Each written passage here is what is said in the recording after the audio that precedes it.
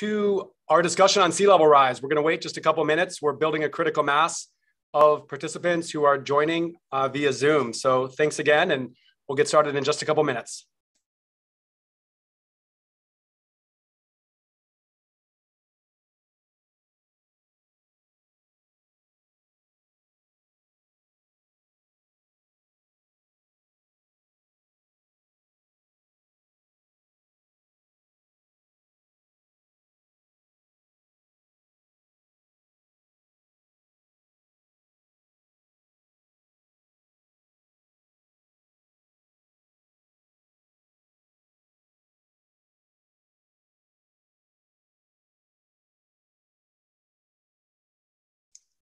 Once again, thanks everyone for joining. We are looking forward to a good discussion here on sea level rise. We're going to give it another minute. We're building a critical mass of participants, and we'll get started shortly.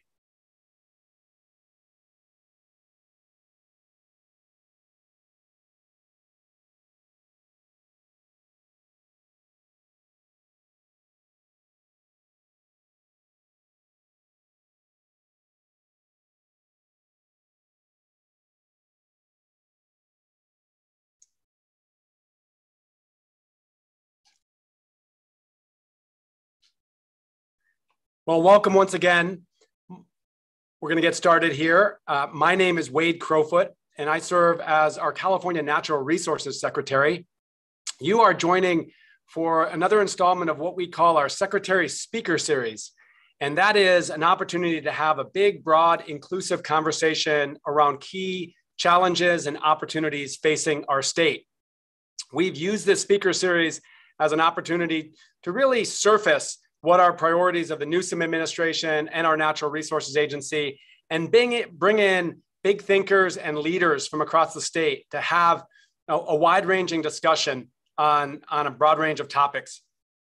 Today, we're joined by 4 leaders across the state to discuss sea level rise. Now, Californians understand that climate change is accelerating, and that's impacting our lives in California. We think about 5 major climate-driven threats that we contend with in California: wildfire, drought, flooding, extreme heat, and of course, sea level rise, the topic of the discussion here today. And over the last couple of years, of course, wildfire, drought, extreme heat have gained a lot of attention because those are challenges we face that provide clear and present dangers right now. Our wildfire seasons over the last couple of seasons have been the worst in state's history. We are contending with a worsening drought just a few years after the last major drought. And of course, communities across California are experiencing record-breaking temperatures that are creating dangerous situations. Flooding is a little bit back of mind, obviously, because we haven't had that much rainfall and snow. But we were reminded of the potential for flooding when we experienced the atmospheric river last month. Sea level rise, we know to be a major impact in California, but it simply hasn't gotten the attention or hasn't received the attention that some of these other climate-driven threats have received, simply because in a lot of people's mind, it's slower moving. I think today we're going to have a discussion around, what is the global phenomenon of sea level rise? How does it impact California? And importantly, what should we be doing about it? Today, again, we're joined by 4 leaders. We'll first talk to Assemblywoman Kati Petrie Norris, who is a leader in our legislature on tackling climate change. We'll get her perspective as somebody who represents some of those most iconic beach communities in California. We'll then shift to Ben Hamlington, who is a research scientist from NASA's Jet Propulsion Laboratory in Pasadena. He specifically works with the Sea Level and Ice Group and will help us understand this physical phenomenon of sea level rise and what specifically it means to California. We'll then toggle to my colleague here at the agency, Jen Eckerly, who helps to lead our Ocean Protection Council, which is really the point of the spear at building our coastal resilience to sea level rise. And then lastly, we're thankful to be joined by Adam Cantor, who is Natural Resources Director at the Wiyot Tribe.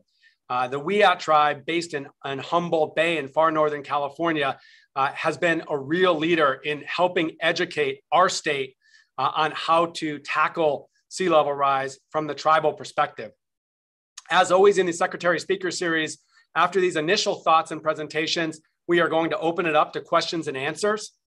And so you see a Q&A button at the bottom of your screen. At any point during our discussion today, please feel free to submit a question or an observation, and then we'll weave those into an interactive discussion that we'll have in the second half of our conversation here today. Once again, thanks for joining. And I want to first turn to Assemblymember Petrie Norris. Many of you know that the Assemblymember was elected to our state assembly in 2018. She represents the communities of Costa Mesa, Laguna Beach, Laguna Woods, Newport Beach, and portions of Irvine and Huntington Beach. And if any of us have visited her district, we know that this includes some of the most beautiful beaches along the 1,100-mile California coast. And so, Assemblywoman, you are leading, in many ways, this discussion in the legislature, along with Senate Pro Tem Toni Atkins, who leads the Senate, and other coastal legislators. I want to start off with just a big, broad question to help frame your initial thoughts, and that is, what does sea level rise mean to you, and what does it mean to your communities, and how are you thinking about tackling a challenge as sort of big and daunting as sea level rise? Well, good afternoon, everybody. And thank you, Secretary, for inviting me to be part of the conversation today. Good to see you, and really looking forward to hearing from the other panelists as well.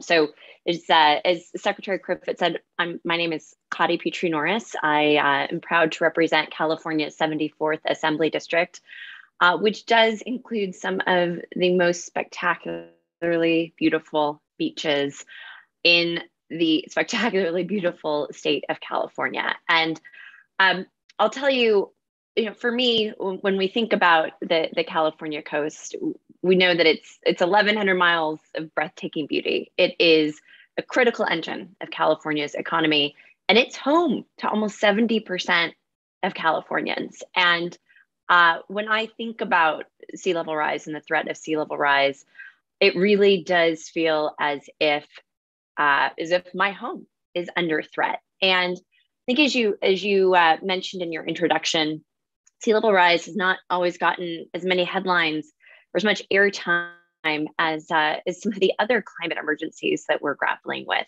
And I think part of that is because it really is a sort of slow moving tsunami. And that can make it really hard for people to wrap their arms around, and really hard to focus on, and really hard to build the political will necessary to tackle an incredibly tough problem. But from my perspective, this is an absolutely critical juncture. So right now is a critical moment for California. We know that sea levels are projected to rise rapidly this century.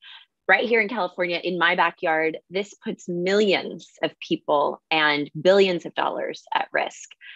Here in Southern California, up to 2/3 of our beaches will be eroded by the year 2100. We've got an Amtrak line that looks like it's about to fall into the ocean. We've seen king tides causing destructive flooding and sweeping buildings into the sea. We've seen bluff top erosion so severe that in one tragic incident, a woman was actually killed walking on an Encinitas beach just south of where I live. And so I think that all of that for me just brings home the fact that it's a slow moving tsunami, but it's here. And the next decade, really, the next few years represent an absolutely pivotal time for our state and for our coastal communities to prepare. And so that's why protecting the California coast, confronting the threat of sea level rise has been a top priority for me since I was first elected in 2018. You mentioned Pro Tem Atkins. I was really proud to co-author her SB1 this year, the Sea Level Rise Mitigation and Adaptation Act. And also this year, authored legislation to cut green tape in order to support really critical restoration and adaptation projects that are a vital part of our strategy to combat sea level rise. And I know that Secretary Crowfoot, I so appreciate that cutting green tape has been one of your priorities. And I actually think maybe I've heard that phrase for the first time from you.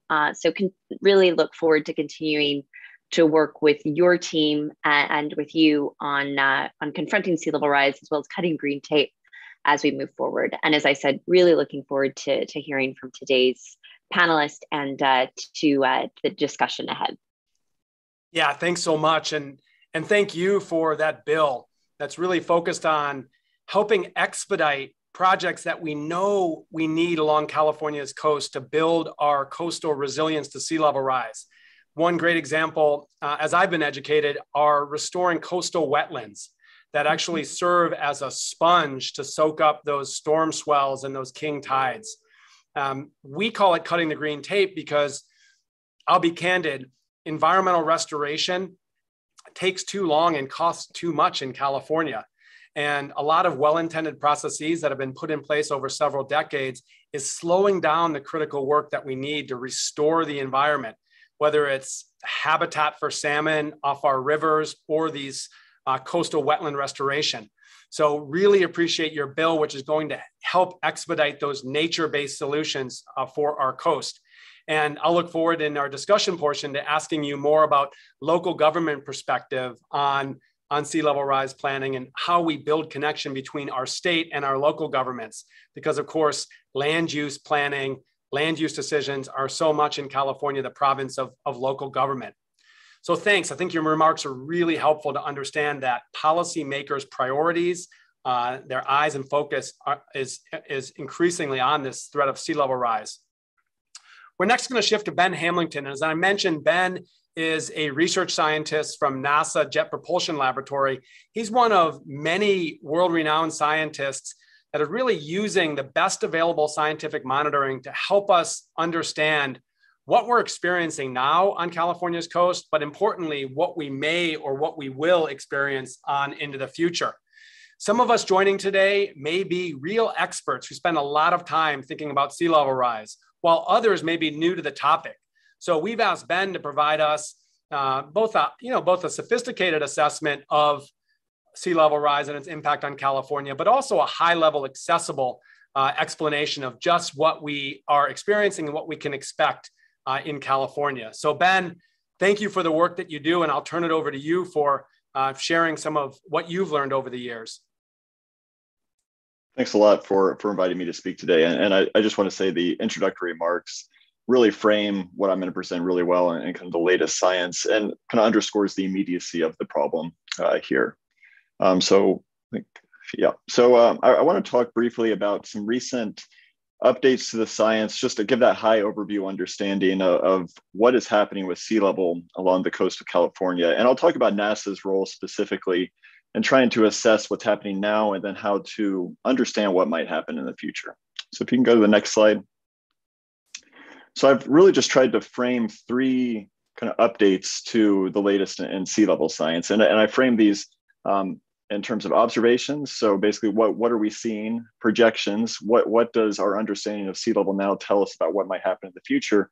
And then it's starting to shift into impacts. So as we start to pull those observations, projections together, what does it tell us about what's going to happen at the coast in the future? So if we start off with observations, if you click forward one.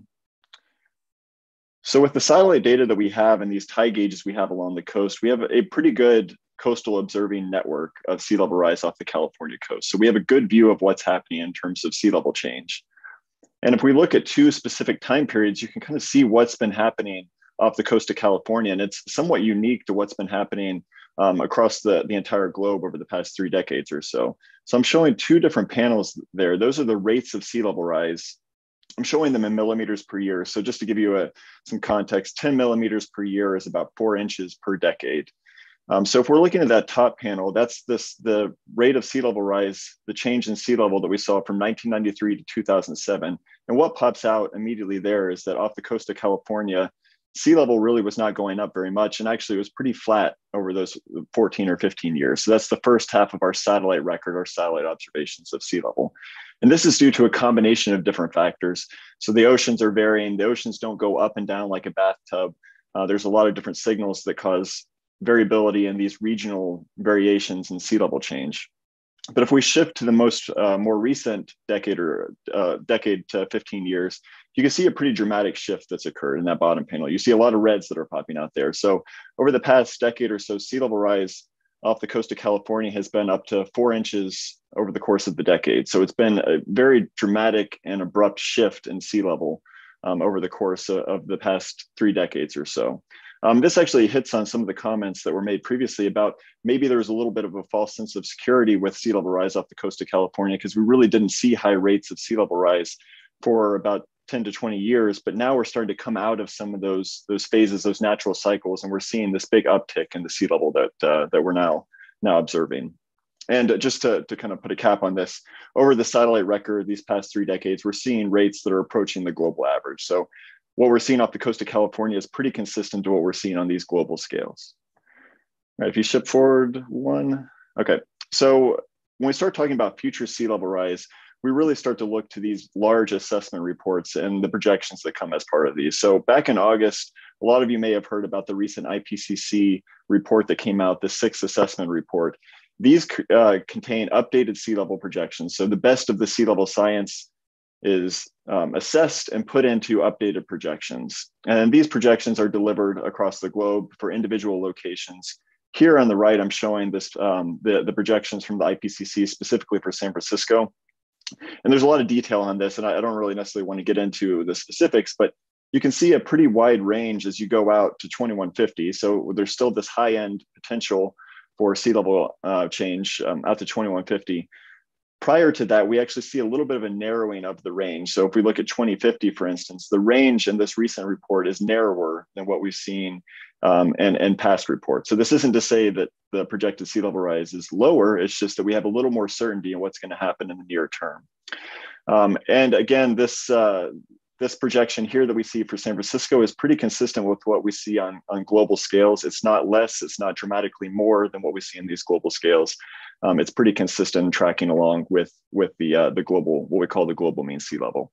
And you see, I think one thing that does pop out from that figure, that very high end red you see there, that is very heavily dependent on what happens with the ice sheets. So if global warming continues, if we still get to some of the emission scenarios that some of the worst case emission scenarios, you can start to see some of these higher end estimates on the order of, say, 5 meters by 2150 in the upper range there. You click forward one. So now shifting to impacts, when we start to think about what these projections mean, we really need to understand what's happening to these, what's going to happen at the coast. And this slide got a little bit messed up there, but anyway, so this is showing the number of high tide flood days that we might have in the future, and showing it specifically for La Jolla. So these high tide flood days are kind of a low level of flooding. It's not like the hurricane or storm induced flooding that you see on the East Coast. This is kind of low level chronic flooding that occurs. And what we're seeing here is based on the sea level rise we've seen over the past century or so. In the coming decades, we're going to see a very dramatic shift, a very dramatic increase potentially in the number of days of high tide flooding. So that years on the x-axis is a little difficult to see, but that dramatic shift occurs during the 2030s for a lot of the California coast. So natural variability, these natural cycles in the ocean that weren't a problem in the past, are going to start to become a problem just because we're shifting and increasing that foundation of sea level. So that long-term sea level is increasing that foundation on top of which these natural cycles vary and then cause these coastal impacts. All right, so going to the next slide. NASA is playing a very active role in trying to understand and measure the sea level that we're seeing. So here is just a snapshot of some of the satellites that we have. Our record of satellite measured sea level goes back to 1993, so we're approaching 3 decades in length. We just launched another satellite in this series, the Sentinel-6 Michael Freilich satellite last year. We have another satellite projected to be launched next year to give us even better observations near the coast. So I just want to note here that NASA is really trying to do a lot to monitor and understand the changes that are happening. And related to that, if you can go to the next slide, NASA has the NASA Sea Level Change science team. So the NASA Sea Level Change team, you might have to pause the video. Yeah, there it goes. So the NASA Sea Level Change team is a team of 70 plus sea level scientists from across the US and government agencies that come together, take our observations, and try to understand what is contributing to sea level rise and what this means for the future. So we're very heavily involved with working with practitioners, try to communicate the latest science and understanding to assist in planning efforts This is kind of a unique team, at least within the federal government, where we're bringing together multiple disciplines to really try to tackle the big sea level science problem. And we do have a web portal associated with this at sealevel.nasa.gov. Some of the information I showed in the previous 2 slides is available there as well. And just to wrap up, this last slide is really just an FYI. It's important from a planning perspective here in California and also across the entire U.S. So there is currently being an update to the NOAA 2017 technical report that provides sea level scenarios and projections for the U.S. is being finalized. I'm involved in that process. So NASA is involved for the first time. This is an update to a 2017 report. It provides updated projections that are supposed to be used for planning, or at least to serve as the foundation for the planning and also for the National Climate Assessment. So this report is coming in January of 2022 in the very near term here. So more information will be coming here shortly. The scenario, so the information, the projections will be delivered on sealevel.nasa.gov. I do want to note that it is updated information. It's consistent with the IPCC report, and there will be changes for California relative to that 2017 report. And with that, I will leave it there. Ben, thank you. Really helpful, both detailed and in high level enough to really capture, generally speaking, what we could expect. I'm just curious, how does sea level rise? How does California compare to other parts of the world that will no doubt experience sea level rise? Are there certain characteristics of sea level rise here on the western edge of North America compared to other places? Yeah, one of the unique things about the coast of California is the presence of what we call interannual to decadal variability. Those are kind of big words. Basically, they're natural cycles that occur on top of that underlying global mean sea level that we see. So one that's very familiar is El Nino, right? So when an El Nino happens, we see big increases in sea level that occur over the course of a year. So the sea level goes up, then it'll come back down.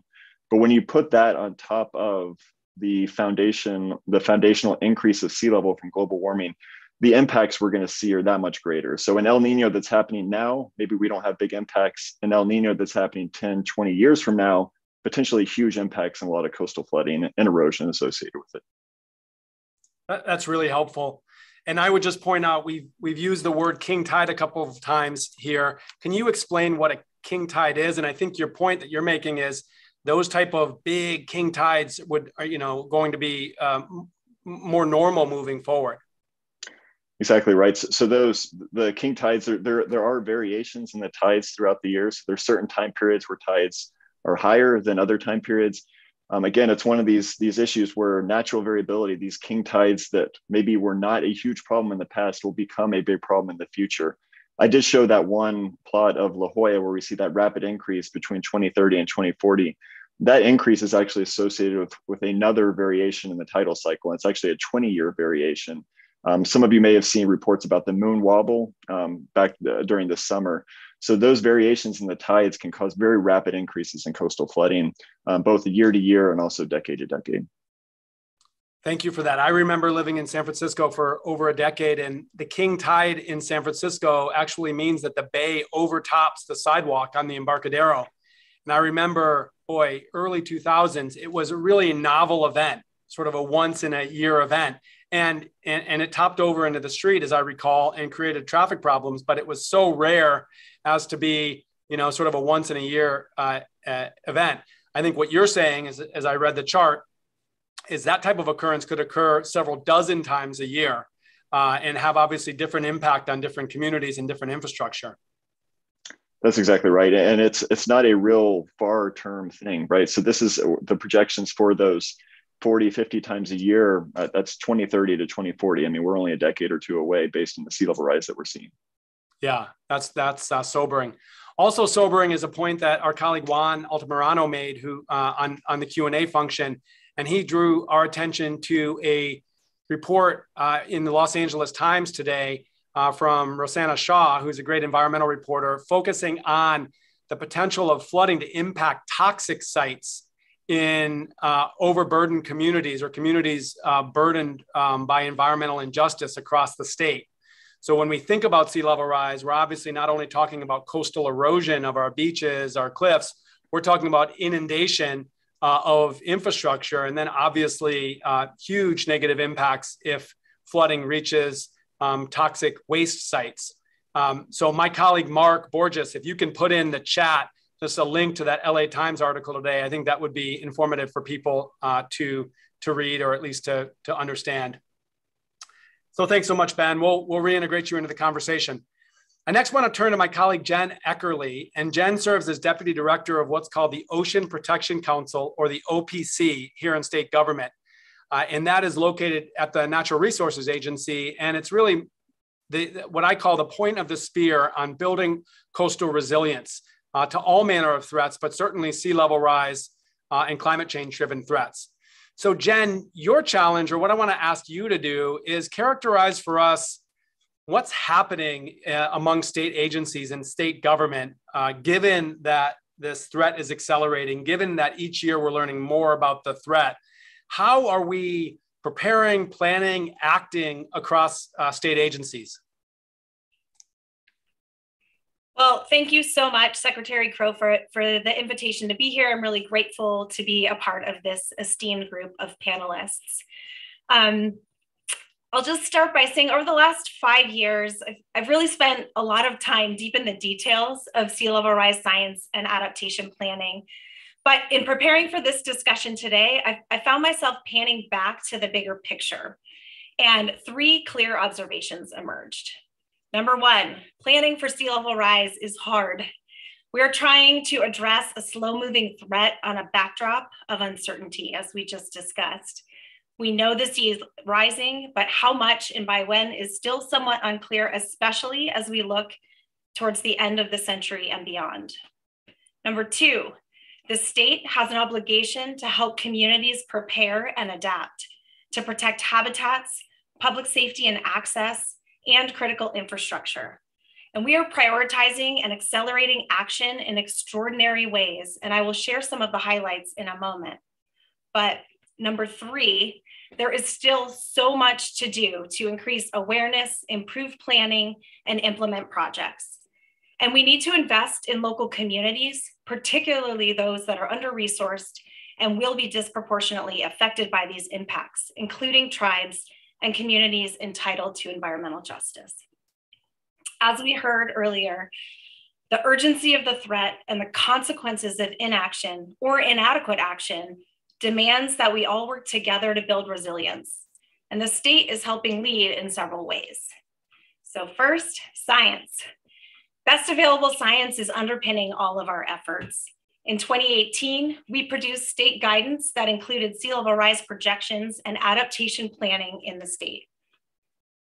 This guidance served as the foundation for individual agency policies and decisions, and is being translated for local plans and projects. In 2023, we will revise this guidance to reflect updated scientific understanding, as just described by Ben. We will also rely on updated projections to evaluate the impacts of sea level rise to beaches, wetlands, and tide pools. But best available science is ineffective if we're not making consistent and coordinated decisions across the state. To successfully tackle sea level rise, we need everybody pulling in the same direction. And to that end, the state established a leadership team to coordinate state efforts, made up of the California Natural Resources Agency, the California Environmental Protection Agency, and the 15 agencies shown here on this slide. Incredibly, this diverse group of state agencies co-created a set of 7 principles to help align state action, centered around best available science, partnerships, communication, local support, learning from resilience projects, and equity. The leadership team is now finalizing a shared work plan that includes close to 80 actions that will operationalize and implement the principles over the next several years. The work plan reflects ongoing efforts, such as the San Francisco Bay Conservation and Development Commission's Bay Adapt regional planning effort, and new initiatives like the creation of guidance by the Department of Toxic Substances Control to evaluate potential sea level rise impacts on contaminated sites. Unfortunately, I don't have time to share all the great work underway and yet to come. So I apologize to our partner agencies for not being able to highlight everyone's great leadership here today. One other note on the leadership team, they will serve as the structure for the Sea Level Rise State and Regional Support Collaborative that was established in Senate Bill 1. While SB 1 authorizes the expenditure of $100 million annually to support local and regional governments with sea level rise planning and projects, a designated funding source for this purpose has not been identified. This significant funding gap must be addressed. Despite this gap, there is an unprecedented amount of funding for coastal resilience included in the governor's budget this year. This includes $500 million to the State Coastal Conservancy for coastal wetland restoration and other nature-based coastal resilience projects such as dune restoration, $30 million to the Coastal Commission for sea level rise planning with local governments through their updated local coastal programs, and $11.5 million to state parks to begin implementing its sea level rise adaptation strategy. We intend to use the leadership team to ensure that investments in sea level rise adaptation are leveraged, complementary, or additive. Next slide, please. But adequate funding and coordinated action and best available science, while they're key to the state's success in they are key to the state's success in adapting to rising seas. But public awareness of the threat and steps communities can take to protect the places they love is an essential piece of the equation. To address that need, the state recently launched a sea level rise awareness campaign that directs the public to a new Natural Resources Agency website, which is a repository for sea level rise information about the challenges, solutions, and resilient success stories along the California coast. And while it is true that the state has a responsibility to provide guidance and funding and to set an example in its own decision-making, the impacts of sea level rise and the solutions on how to best adapt happen at the local level. We need to make sure that our local partners on the ground know what is at stake and have the resources and the funding to prioritize this work. We'll hear more about that from Adam. Thank you so much. Jen, thank you very much. Lot to unpack there, and we're getting great questions coming in on the Q&A button, and we're going to be able to ask those to the group in just a moment, including funding opportunities for local communities, blueprints for large coastal cities, this connection between the state and local governments on sea level rise planning and action. I do want to just provide a point of color commentary, which is this leadership group across state agencies, from my view, is actually a pretty big deal. If you work with state government, one challenge we have is, our agencies are so big and specialized that oftentimes we get very siloed. And as a result, we can have very uncoordinated, disparate approaches to common challenges. And credit is due to actually 3 coastal commissioners, Donna Brownsey, Dana Bochco, and Sarah Amanzada, who really planted a seed in my mind to ensure that we're bringing all of the agencies that are making decisions impacting our coast together to utilize shared science, develop aligned guidance that directs or guides decision-making, and builds interagency programs. I think each of those coastal commissioners was experiencing that sea level rise was emerging as an issue in their permit by permit consideration of changes to the coast. And obviously that's, we need a broader, more proactive solution. And so that leadership team came together and established a set of principles, which was helpful as a framework. And then Jen, as you point out, actually have developed or finalizing a work plan across agencies. Question for you, Jen, when will that work plan be shareable for those that may be interested? So the leadership team is actually meeting next Monday to consider finalizing the work plan. And then we intend to bring that to the Ocean Protection Council's February meeting as an informational item.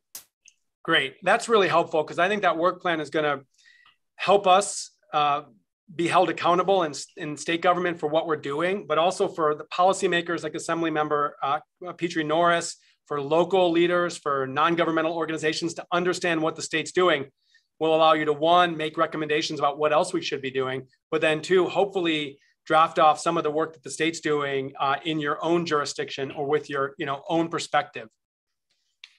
So thanks so much, Jen. We'll be coming back to you with a bunch of questions.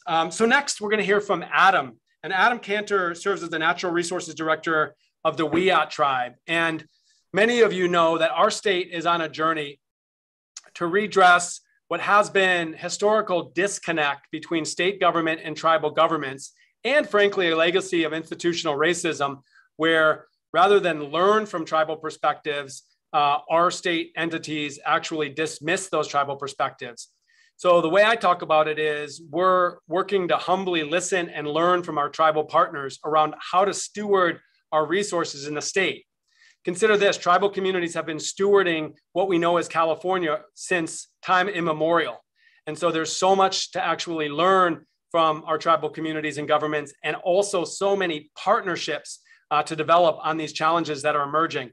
And the Wiyot have emerged in that context as an absolute leader on tackling sea level rise, particularly given what it means to its ancestral territories and culture. So Adam, welcome. And I'm interested in your perspective from the Wiyot tribe and of course from, piping in here from the far northern part of the state. Welcome. Alotlo, greetings. Thank you, Secretary Crowfoot and the fellow panelists for all your knowledge and wisdom. Got a few slides I'm going to go through. Started here with the Tulalot site, which is the Wiyot center of the universe here on the Wiggy, or what we now call Humboldt Bay.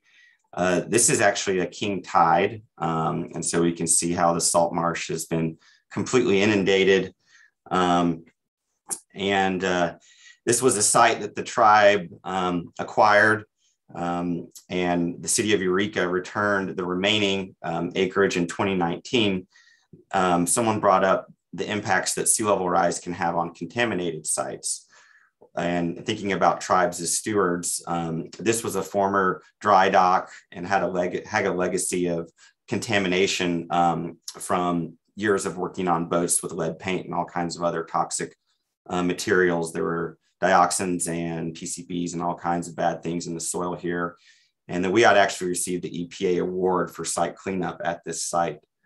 So now the whole community can rest more assured under sea level rise. And, a lot of folks look to tribes, and there's a lot of buzz about, indigenous knowledge and traditional ecological knowledge as it can be applied to sea level rise and climate change solutions.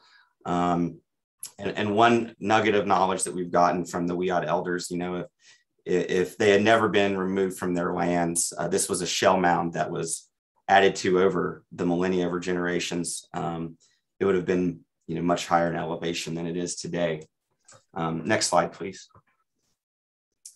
And thinking about environmental justice, and indigenous peoples really have the most to lose from impacts of climate change and sea level rise. Today, the Wiyot hold less than 1% of their ancestral lands, and so really have limited opportunities that we hope are expanding.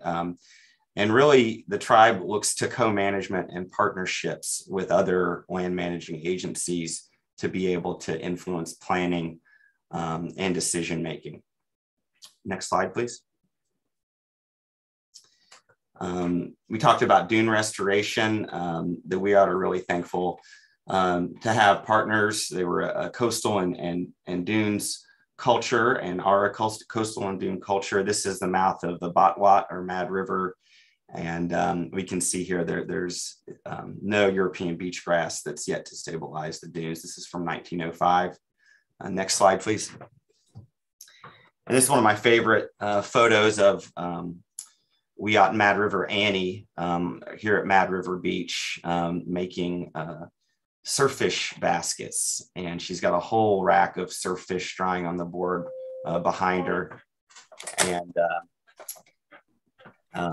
basket materials there that represent just generations of knowledge and really generations of land management going into the future. Many Wiyot sites are on the coast and are threatened by sea level rise. With, less than a foot of sea level rise, 19 cultural sites will be impacted. And with 1.5 meters, 52 sites will be impacted. Next slide, please. And so, talking about king tides, we have a king tide coming up this weekend. I think the 2nd through the 5th, and are really thankful to have been supported by the Ocean Protection Council to start phase 1 of the tribe's climate change adaptation plan, which really supports funding for us to go out and document events like the king tides. And I want to encourage folks, there's a lot of citizen science opportunities. Your local coast keeper or bay keeper, Humboldt Bay Keeper, has a king tide initiative. So I encourage folks to get out. If you want to see what sea level rise will look like, by what we're saying, what Ben said, by 2040, 2050, go out and see the king tides, because that's a great example of what we have to come. This is here on the Elk River, which is, where the Headwaters Reserve and kind of, nexus of the timber wars occurred. And there's still lots of restoration that could be done in this watershed that we're looking forward to. Next slide, please. And it's not just archaeological, items, cultural items, artifacts to be impacted by sea level rise. This is actually also in the Hickshari Elk River estuary. And here we're looking at a hazelnut scrub that's right above the slough.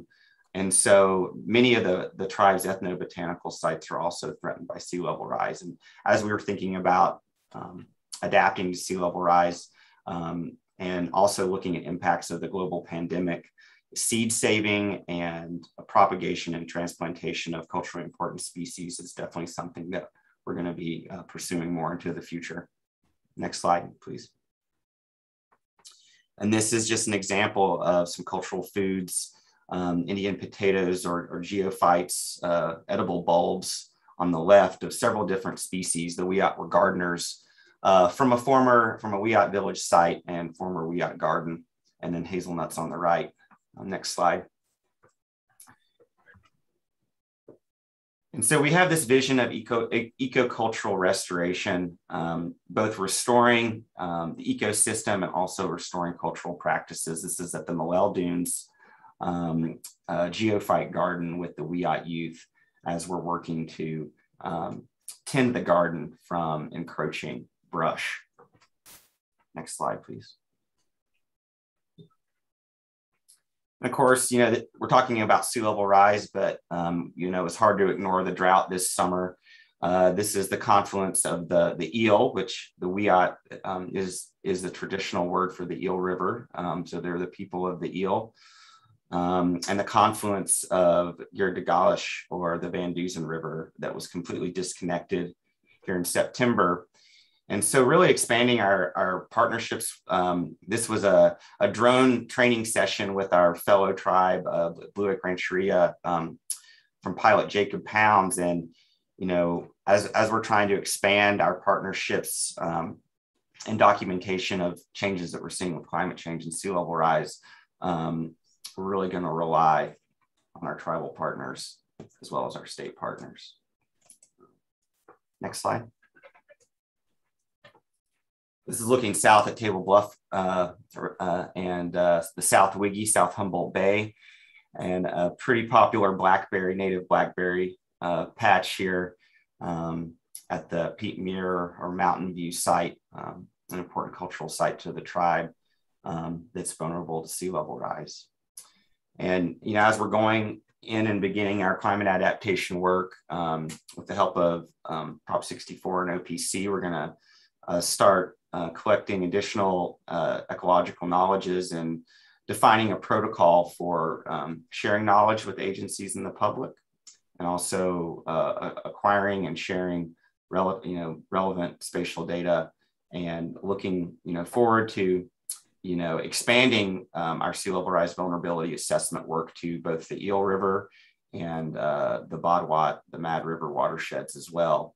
And excited for the coastal storm monitoring, the Cosmos data to come out, because as we know, sea level rise compounded with storm surge is a whole nother ball of wax. And so I'll leave it at that. Thank you.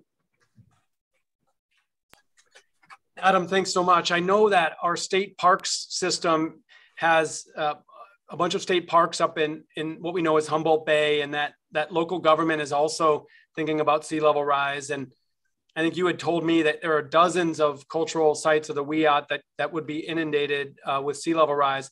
I'm just interested in your candid take on the level of interaction between the tribe and state parks, the tribe and local government. Is there an integrated conversation around coastal resilience? How would you characterize that? I would say, we're at the beginning of that discussion, but we've made, there's big steps being made in the environmental justice arena with, working on renaming, indigenizing our state parks with their indigenous place names. Up in Yurok country, we just saw Patrick's Point renamed as Sumeg State Park. And right now here at Fort Humboldt State Park, we're currently working on the renaming of that site and also the healing of that site. It was a horrible compound for the WIAT and other regional tribes that were held there and treated in horrible ways. And so there's a lot of healing that still needs to happen in that state park. And I say we're at the beginning of that discussion. Thank you for that. So let's move back to the Brady Bunch view or the Hollywood Squares view here, where we could see all of our participants here today and get into an interactive discussion. Again, we've got a bunch of really good questions and thoughts coming in from our participants here today. We're about 250 strong as part of this conversation. So if you have questions or thoughts, please do click on that Q&A button on the bottom of your screen, and I'll work to integrate these into the discussion. I first want to ask step back and ask a question that Martin posed, and we didn't even, address this yet, but is, what is causing sea level rise at the most fundamental level, and what will help limit future sea level rise? So Ben, let me turn that to you. Yeah, it's a good question and really fundamental to our understanding of future sea level rise. It's really the emissions, right? So the greater our emissions in the future, the greater the warming, and then that leads to increased ice melt, increased thermal expansion. So the ocean absorbs the heat and expands and sea level goes up. So it's really the emissions underpin everything. So the extent to which we can reduce the emissions, our projections of future sea level rise will be that much more optimistic. Got it. And I'll just draw the link to that big international conference of parties, or what was called COP26 in Glasgow, where national governments across the world were really focused on what we need to do to limit temperature increase to 1.5 Celsius. And that's really seen as an ambitious but still achievable target. Because if you get above that, I think, Ben, then you're talking about accelerating sea level rise and then sort of all bets are off. Is that fair? That's exactly right. Yeah, I showed that one plot of San Francisco with the future projections, and there is a wide range within that plot, and it's really just tied to the different emission scenarios. So if we can keep to the lower end of that with reducing emissions and keeping the warming down, then it's certainly better for all of us. Yeah. And many of you may know this, but we're talking a lot about climate adaptation or building our resilience to climate impacts. But obviously, California policymakers, California residents are committed to showing the world that we can actually significantly reduce our greenhouse gas pollution. Our target in the Newsom administration is reaching carbon neutrality or net zero by 2045. And we're doing that through really ambitious steps like prohibiting the sale of new internal combustion engines starting in 2035, decarbonizing buildings, continue to squeeze out carbon pollution in our energy sector. So I want to make sure that we understand, as we're talking about adapting to sea level rise, we're not throwing our hands up to the need to combat climate change. Far from it. We want California to remain a leader, showing the world that as the 5th largest economy, we can continue to reduce emissions or pollution and maintain economic prosperity while achieving more equity. Ben, while we're talking to you, Mark brought up a question about the moon wobble, and not because it's the most central question here, but I'm intrigued about what the heck a moon wobble is. So he asks, are your high tide numbers including the moon wobble? They are. So this was a study that I was a co-author on earlier this year. And I mentioned tidal variations like the king tide that happen each year. There are variations that happen on longer timescales. And one of these was coined the moon wobble. It's actually called the lunar nodal cycle. So basically it's a tilt in the moon's orbit relative to Earth that happens every 18 years. And as it shifts through this tilt back and forth, it causes tides to increase or decrease. So we're going to come into a phase where tides are going to be higher in that kind of 2030 to 2040 timeframe. And it's really that moon wobble that's driving that very rapid increase I showed for La Jolla. So it's how those tidal variations, how those natural cycles, the moon wobble's been happening forever. So it's basically how those combine with underlying sea level rise. So short answer is yes, that those assessments do include the moon wobble. Got it. And Ben, as we're talking, if there's a good website at NASA JPL that provides this information, feel free to put it in the chat. I know some would be interested in that. Let's shift now to this discussion around coastal communities and the relationship between state government and coastal communities, what our coastal communities need to be doing. My former colleague, Geraldine, points out that big coastal cities need blueprints too, to improve response to rising sea levels, since these cities, like Los Angeles, have infrastructure that's vulnerable and can contaminate the ocean and therefore groundwaters. Margaret raises some really good questions around what resources are available to local communities, and particularly, have we thought about providing resources to disadvantaged communities that may not have matching funds? So I want to start with Assemblymember Petrie Norris and just talk about, if you would, how you view the responsibilities of local communities, that is, incorporated cities, counties, and the state, and how you think the relationship should proceed as it relates to planning and adapting to sea level rise. Well, I actually want to pick up, I think, on a point that Jen made, which is that this is a situation where the state absolutely has an obligation to help communities prepare, because this is a situation where local governments, not even large local governments, but it's certainly not small local governments, they cannot possibly have the resources or develop the expertise or have the capacity to confront something like this alone. And so this is, in my mind, a foremost example of where we really do need a whole of government and integrated approach. And I think that the state has a huge opportunity to develop and roll out best practices and blueprints. And I think that as we're doing that, and as I was listening to folks on this panel talk and just reflecting on some of the conversations that I've had with my local governments, I think it's really, really critical that our local communities, first understand what's at stake, that they have the tools, resources, and funding to actually take action on this. But I think that as a state legislator, as state agencies, I think we need to work really, really hard to keep the solutions practical and actionable and real. So rather than focusing on the 1,000-page white paper that's really hard for people to have any actionable takeaways from, I think that we should be approaching this as that the goal of our state interagency working bodies should be to put together an incredibly simple and straightforward toolkit for coastal cities.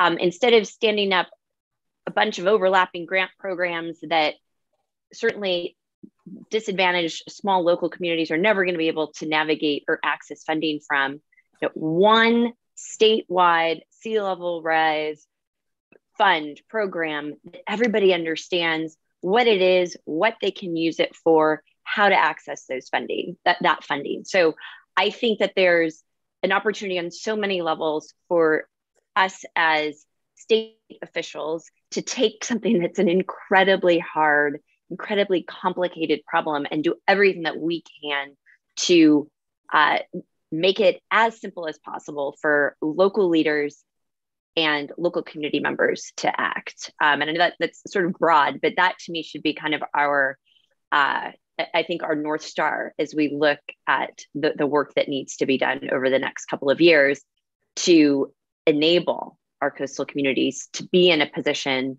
to actually act to confront this. Yeah, well put.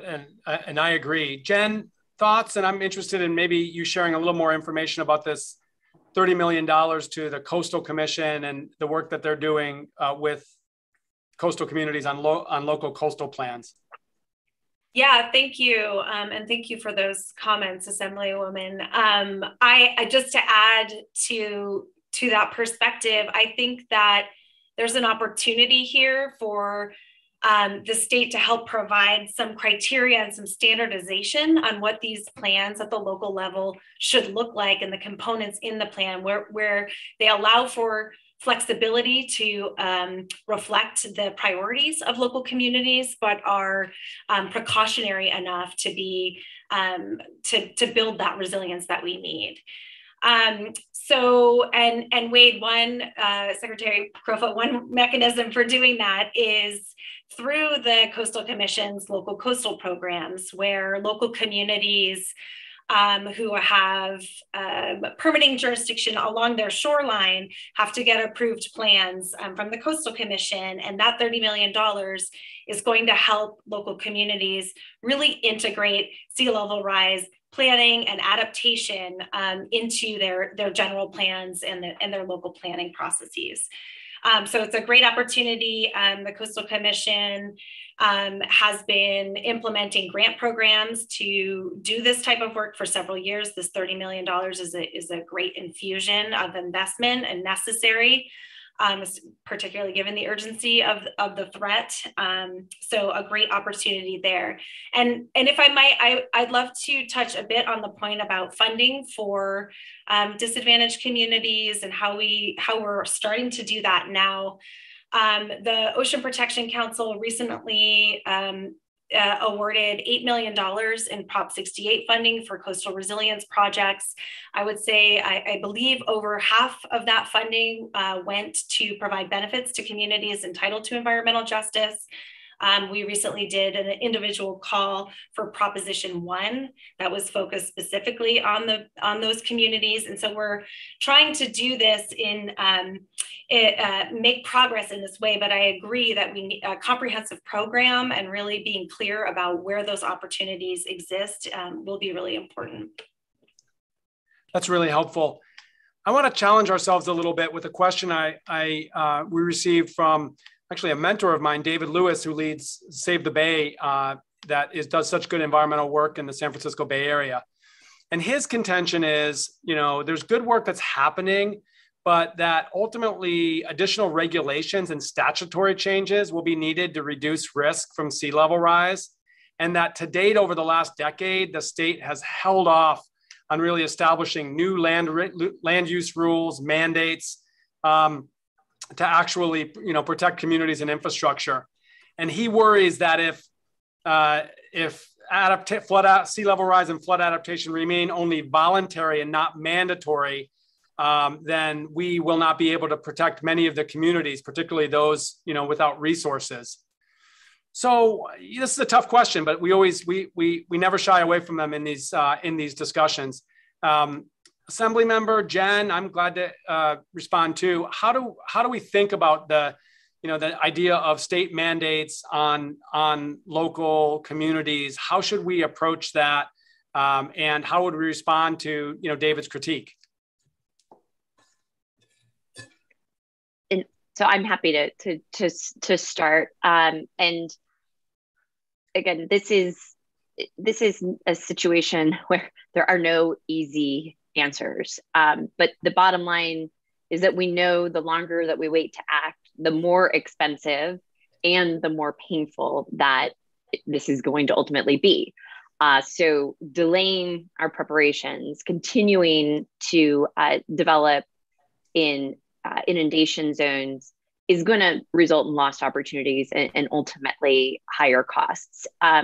So I think that we need a couple things. I think that we really do need to enlist our local communities as partners. And part of that is making this threat real for community members themselves, because if the community is calling for solutions, local officials are motivated to act. Number two, we absolutely need to focus on creative solutions. And I know, Secretary, you had asked earlier about a piece of legislation that was introduced by Senator Allen this year that would have created a revolving loan fund for the acquisition of properties in high-risk inundation zones, enabling local governments then to rent those properties out for the useful life and ultimately develop a retreat plan. So, the strategy is acquire, rent, and retreat. That to me is a really good example of the kind of creative and elegant solution that we need to start deploying now. If we make the decision today, we can do it in a way that mitigates the harm. If we wait to make that decision in 20 years, we've got a lot of Californians that have multi-million-dollar coastal properties that are suddenly worth nothing. So I think it's both engagement of the community, engagement of our local elected officials, as well as developing and pushing creative solutions. Thank you. It's really helpful. Jen, any thoughts on this question around, regulation and mandates? I would just say that I think we can consider processes around new and redevelopment and development in areas that we know today and will be soon vulnerable to sea level rise. And so that's a place where we can think about digging in a little bit more. And that's all I have at this point. Yeah, I would add, look, I think it's a fair question. One observation I have is that, it's not a one size fits all to, with solutions on sea level rise, that sea level rise is going to impact different communities in different ways. And there are different options and opportunities in each community. So one of the challenges when you think about mandates or regulations is really how do you respect those local differences?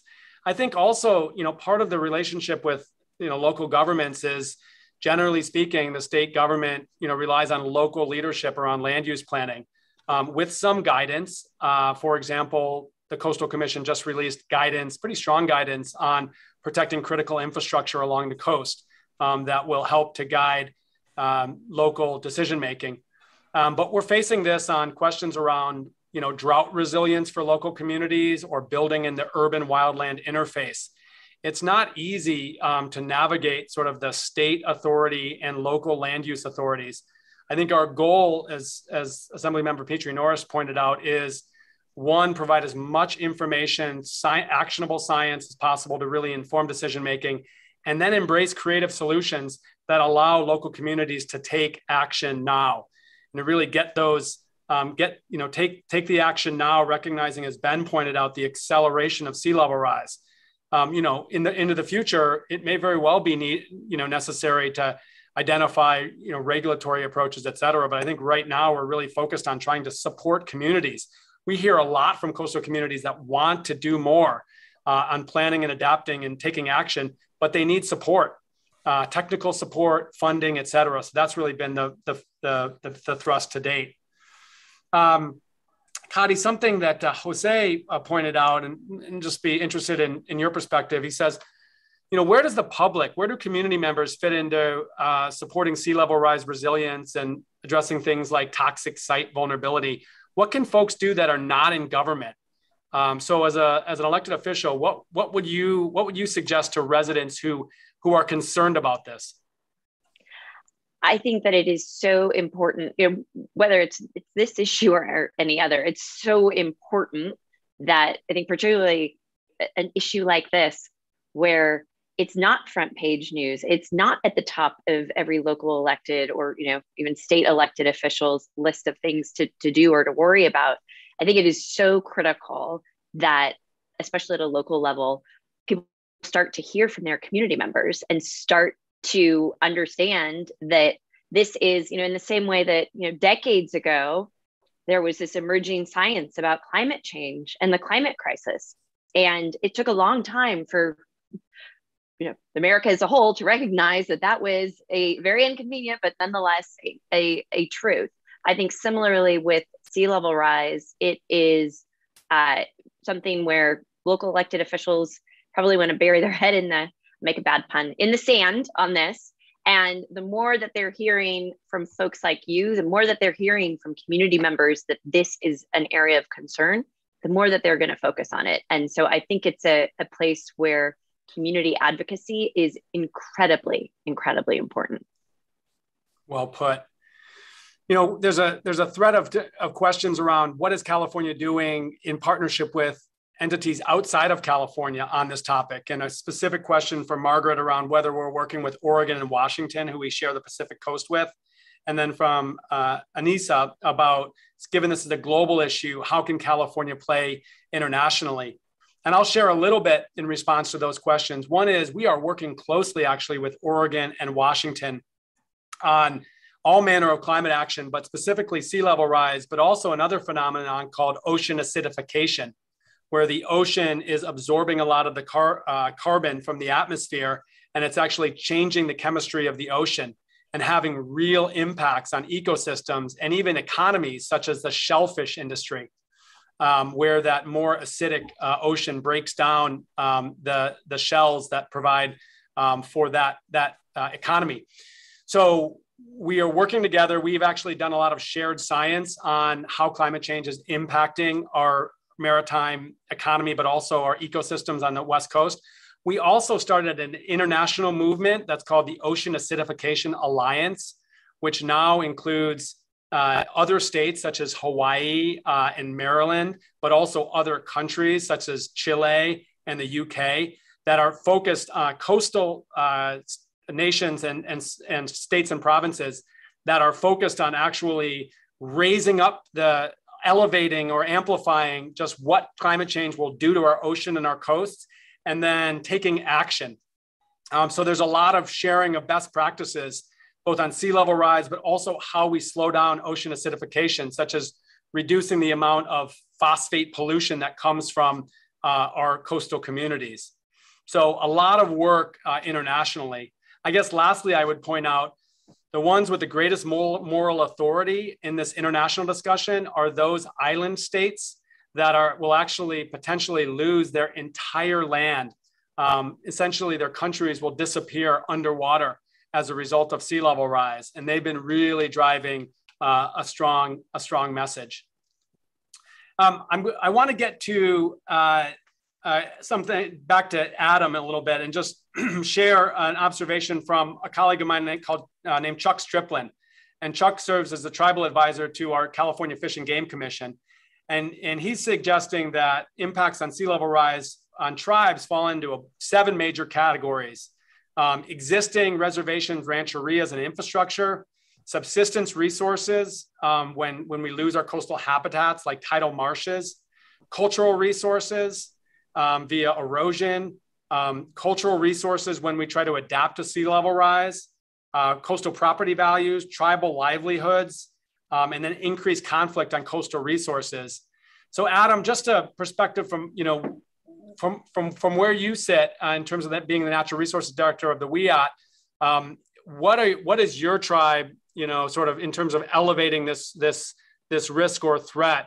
What do you identify as the most sort of existential threat given sea level rise?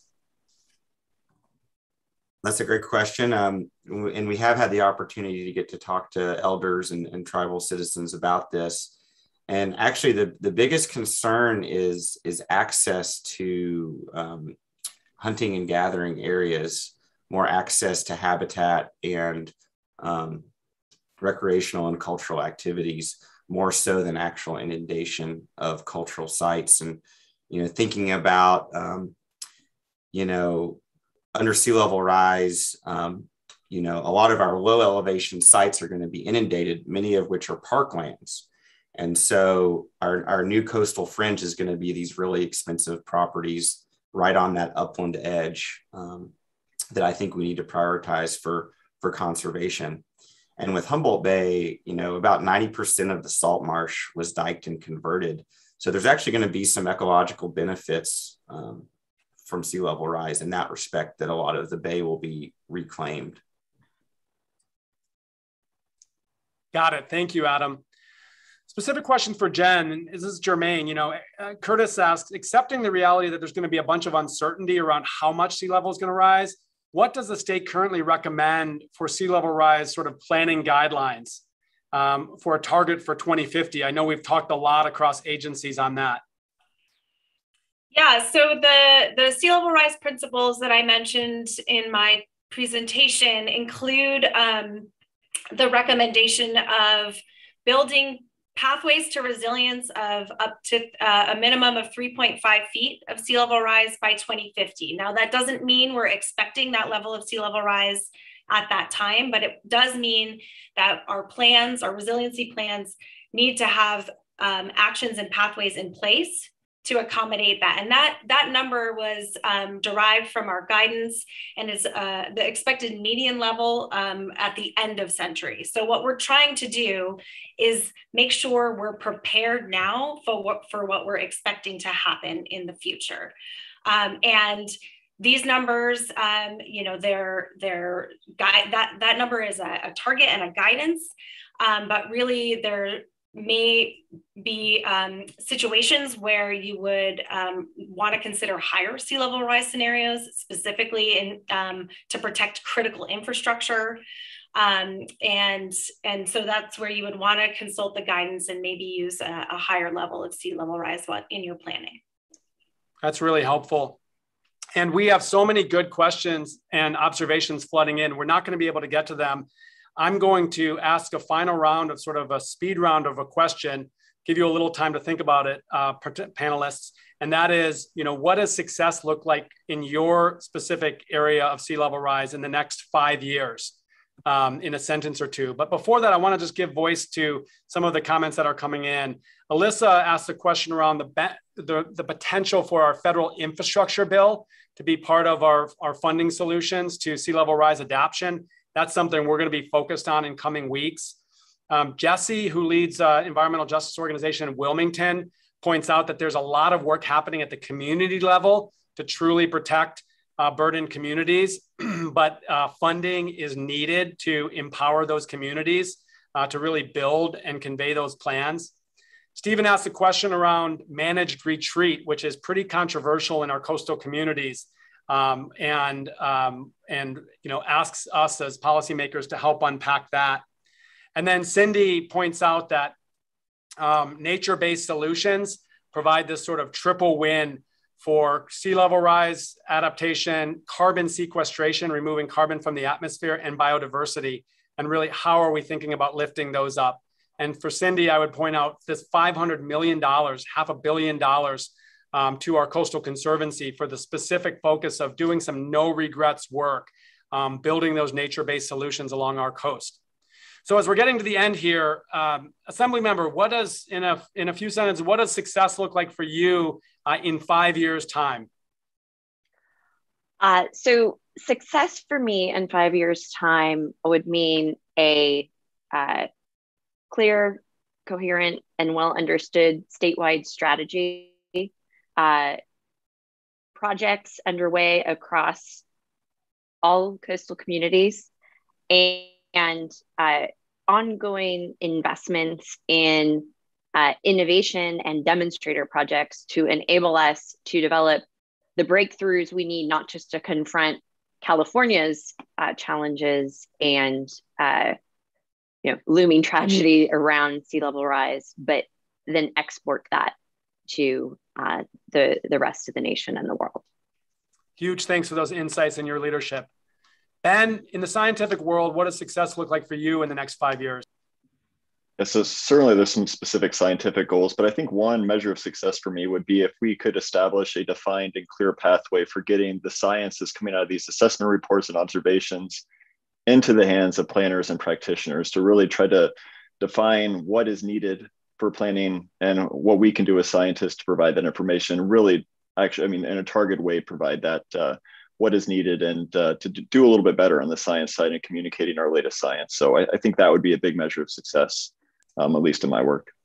Thanks so much. Adam, from your perspective, again, as Natural Resources Director of the Wiyot Tribe, what does success look like for you in 5 years' time? Well, hopefully we will have completed the first iteration of our climate change adaptation and resilience plan, and hopefully we'll have more culturally significant habitats and properties protected or in tribal ownership, or with more opportunities for the tribe to co-manage and steward their resources for the benefit of the whole communities, for our whole community. Thank you. And thanks for all your work and leadership on this. Jen, final question to you. What does success look like from within our agency in 5 years' time? I think it really looks like coordinated action and planning by all of our state agency partners, and then a strengthening of our partnership with our external communities and on the ground work. And I really want to look back and see the incredible investments that we made in habitat restoration, that provides those multi-benefits for protection from flooding and climate change and biodiversity, and to then look forward to a more coordinated and adaptive approach in the next 5 years. Thanks so much. And for me, it means real action being taken, to the Assemblywoman's point, a coherent plan, but with action being taken, strong partnerships between local and state government and tribal governments, recognizing just the accelerating impacts that Ben shared with us. So a lot to get done. Huge thanks for joining us. We have almost all of the participants, 250 strong, here still at the end. As we conclude, I want to share with you 2 events that are actually coming up that emphasize the importance of this issue. The first is a convening from the California Coastal Commission, which is the California King Tides Project, which is identifying or showing in real time the king tides happening here in less than a week. And likewise, California State Parks, through its online education portal called Ports, is providing a Facebook live stream event to actually look at the real-time impacts of king tides here this Friday. So again, this is really 2 entities within state government's effort to continue to build awareness and urgency on this topic. Many thanks to the panelists that joined. Huge thanks for joining us at the Secretary Speaker Series. If you have suggestions on other topics that we should be tackling in this speaker series, please let us know and contact us at the email you see on the screen. Have a safe and productive week, and we hope to see you at our next speaker series event. Until then, take care.